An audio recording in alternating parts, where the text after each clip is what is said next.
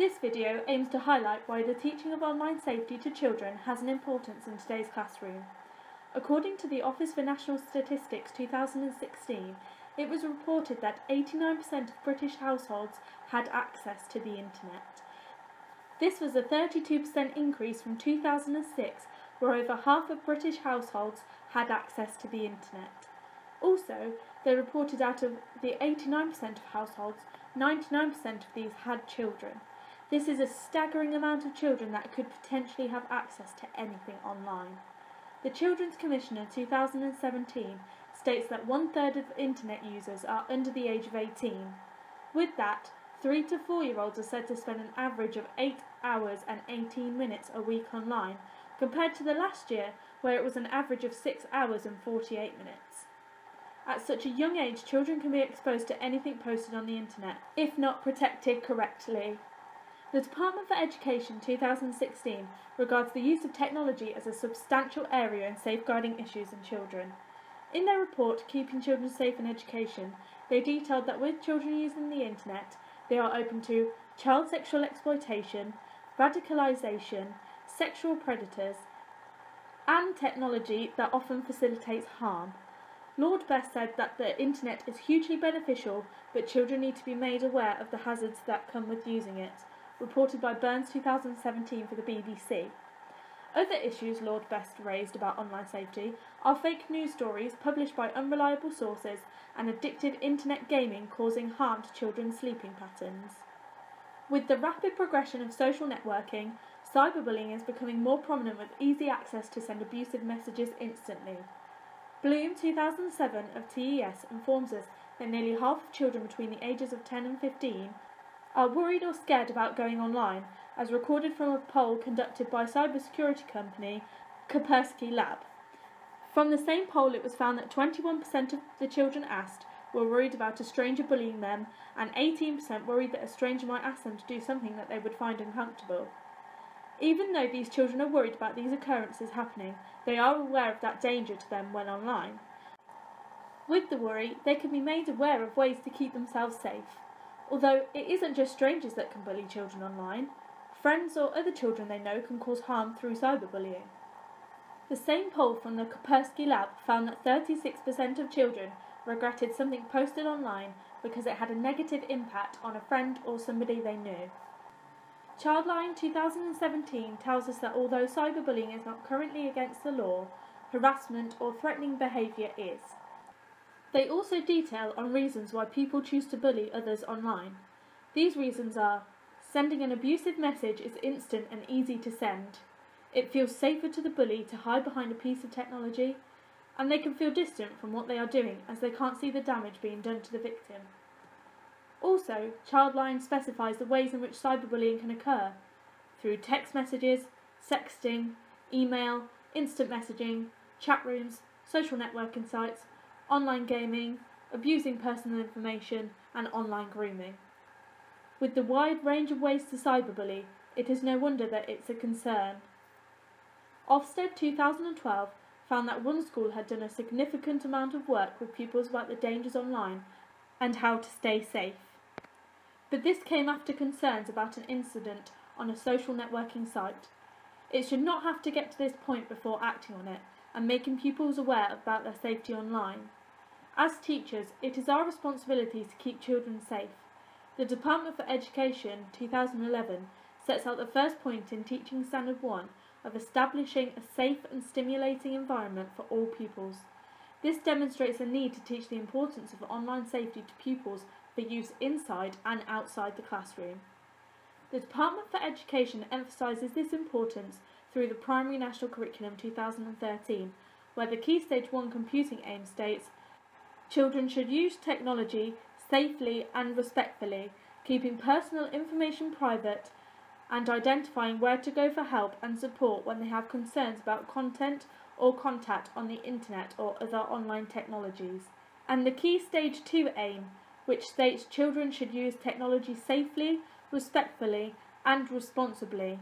They should recognise acceptable and unacceptable behaviour, identify a range of ways to report about content and contact. As we are already aware, the increase of online activity of 3 to 4-year-olds is on the rise, and so dangers and how to stay safe does need to be communicated as early as possible. What can us as teachers do? The Department for Education 2016 declares that governors should ensure that staff have online safety training integrated in the overarching safeguarding approach.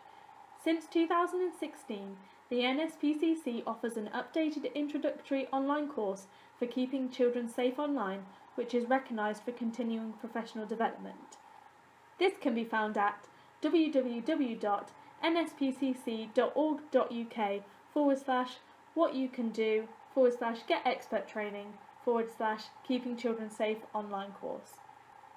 If you need more advice on what to do when a child discloses an issue concerning online safety, Childnet 2015 has listed advice on what to do. You can find this at www.childnet.com/teachers and professionals/for working with young people/need help. Bloom 2017, who writes for TES, shares some tips to keep children safe online which can be adapted for the classroom.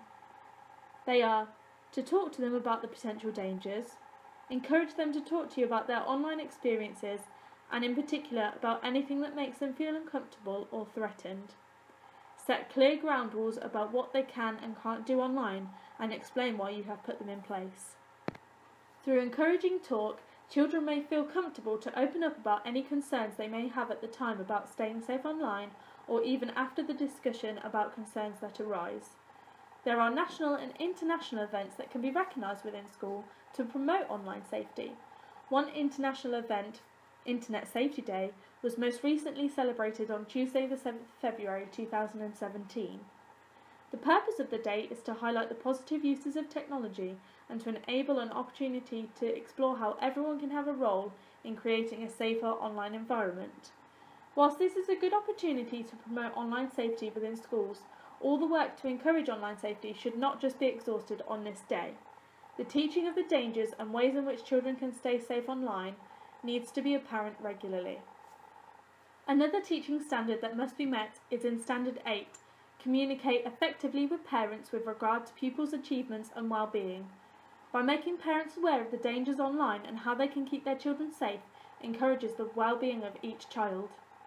The UK Council for Child Internet Safety 2017 conveyed that outstanding practice in educating parents about online safety demonstrated interactive engagement with parents, helping them build skills and confidence about online risks their children face, as well as regular and relevant online safety resources and sessions offered. The Share Aware campaign run by the O2 and the NSPCC 2016 shares the advice that parents should talk to their children about their online activity to keep them safe.